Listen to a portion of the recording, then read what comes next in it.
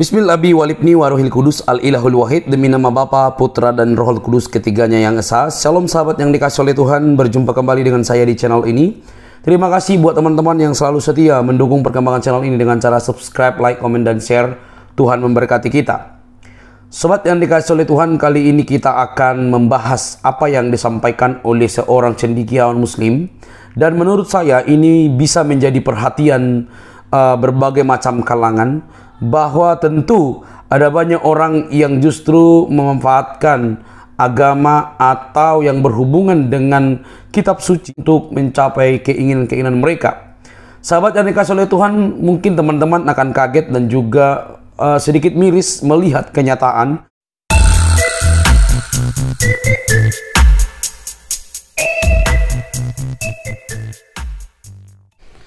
Released evidence of Hamas use of Shifa hospital to shield its terror complex.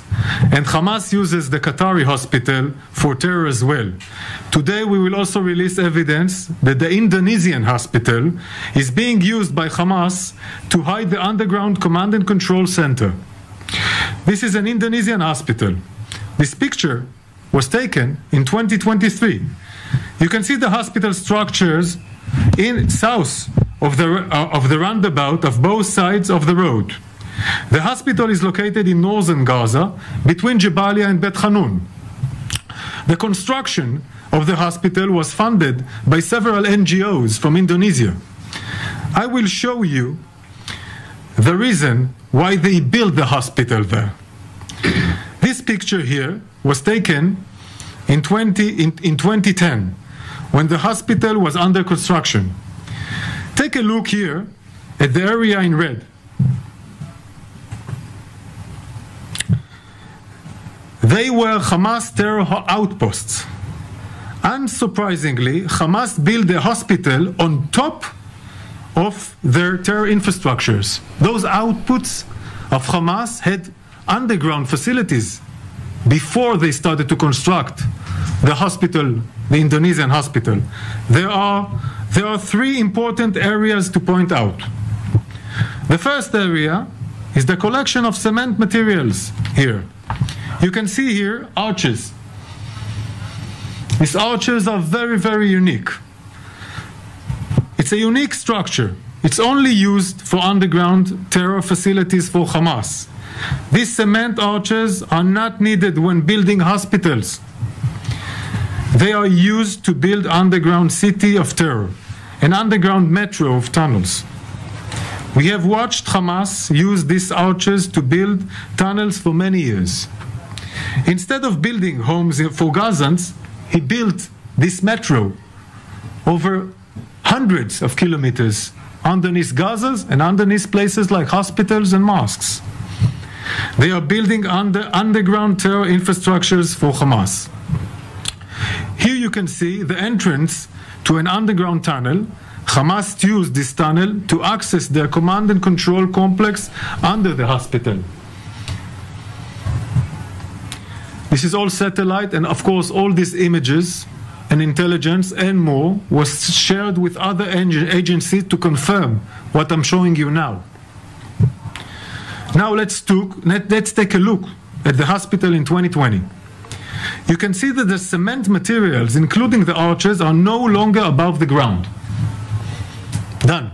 It's all underneath the ground. This is a satellite image of the hospital complex taken after the massacre of 7th of October. I'm going to zoom in on the area here. Okay? Across the street.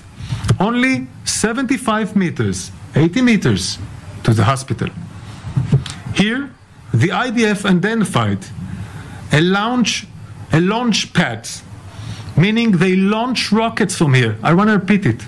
They launch rockets on Israel 75 meters from an hospital. Why?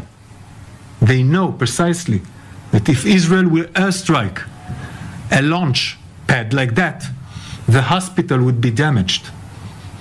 And this was part, of course, of the outpost before in 2010.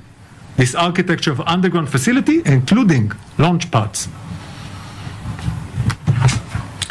Here you see layer by layer how Hamas systematically built the Indonesian hospital to disguise its underground terror infrastructure. And we see that they use the area around the hospital as a base for terror against Israel today.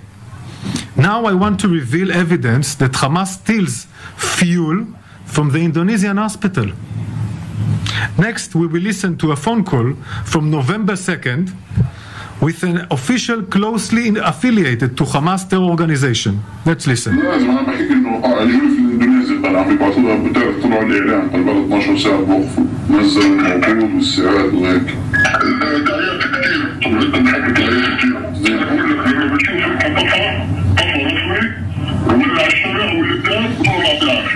نازلين نقص ولا عنده نقص شيء. السرعة اللي عم بوصل لسه على الشفا ولا اندونيسي ولا ناصر ولا رنتيسي وصلوا من مين؟ هذول راح يروحوا في الحق. هذول المسؤولين حكيت لك عنهم. بس المستشفيات عم بتقول لي انه عم بوصلوا لهم اياهم تعرف ناس اللي بتيجي برا عربي. السؤال في منه ولا هذا كمان لعبة اللي عم بيلعبوها ناس؟ كذابين. انا حكيت لك امبارح كيف انت بتشغل بتقول مش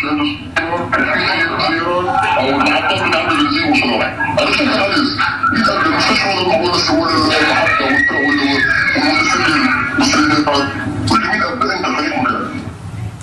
This phone call and others can be authenticized and verified by other agencies that we send them more materials that I cannot reveal here.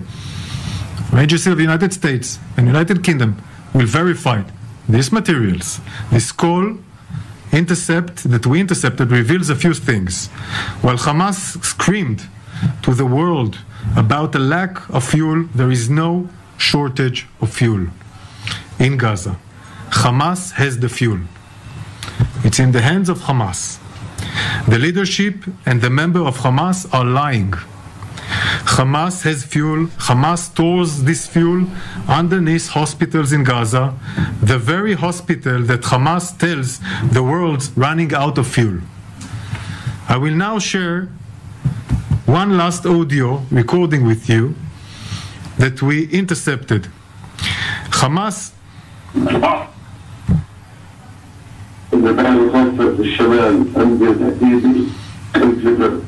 هذول بتقتل بس بنكرة بس بالباقر والفتشات والسيارات عادي.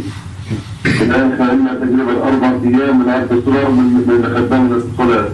يعني بتبقى تاخد من فش باقي صاحبه عقبت جاي امبارح صاحبه كله يتمقطع البريد. يعني انت تقول لحد يعني احط العين احنا كل يوم قد ما في طاقه كنت نخلينا. ان شاء الله خير. هي مشكله. Hamas moves fuel from the hospital to terrorists, okay? In Jabalia, meaning moving it from Shifa to Jabalia, from Shifa hospital to Jabalia, the same Jabalia that Ibrahim Be'ari, the murderous commander, was killed. They move fuel to Jabalia because Jabalia is a terror center. They steal the fuel from the hospital, the fuel terror infrastructure. Finally, I want you to see Hamas in their own words.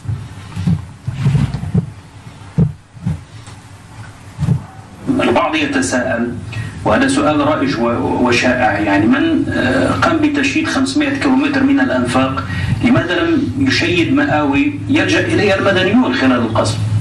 نحن شيدنا الأنفاق لأنه لا نملك ما ندفع به عن أنفسنا من القتل والاستهداف. هذه الأنفاق من أجل أن نحمي أنفسنا من الطائرات، نحمي مقاتلين من الأنفاق.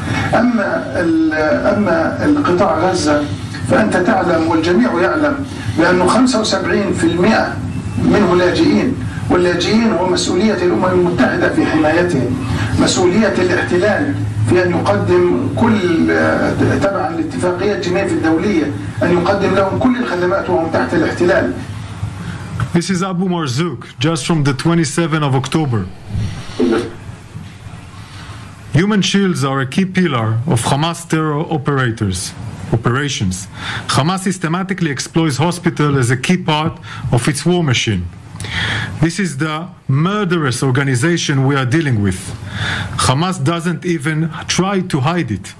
They say it out loud, and it's loud and clear. Here is Hamas leader Abu Marzouk a few days ago on TV interview confirming that Hamas builds tunnels in hundreds of kilometers to protect its terrorists. Who's above? The innocent civilians are above. But more than that, he admits that Hamas is not responsible for the civilians in Gaza. It's the world's problem, they say. They don't even hide their logic of using human shields as a part of their terror and war machine. Hamas is hiding behind hospitals. Hamas is sickly exploiting hospitals to disguise its war machine. Our war is with Hamas, not with the civilians of Gaza. We will not accept Hamas' cynical use of hospital to hide their terror infrastructure. I want to repeat. We will not accept Hamas's cynical use of hospitals to hide their terror infrastructures. Hamas exploitation of hospital must come to an end. Baik saudara-saudara yang dikasih oleh Tuhan, kita sudah menyimak apa yang disampaikan dalam video tersebut. Semoga melalui informasi tersebut kita sebagai bangsa Indonesia belajar bersama dari berbagai macam fakta dan data mengenai apa yang terjadi antara Israel dan juga Palestina. Saudara, informasi itu sangat jelas, fakta itu sangat jelas, bahkan dapat digambarkan begitu rupa.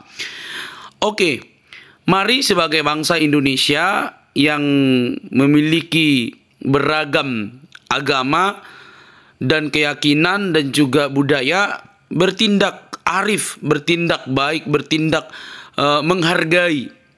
Anda boleh mendukung satu bagian kelompok, tetapi bukan berarti Anda meniadakan, bahkan semena-mena juga menuduh orang lain, begitu ya. Maksudnya gimana? Anda yang mendukung Palestina, Anda yang mendukung Israel, Anda yang mendukung A, B, C, D, itu sebenarnya biasa saja. Tetapi jangan sampai karena perbedaan itu Anda juga melukai sesama Anda di tanah air ini.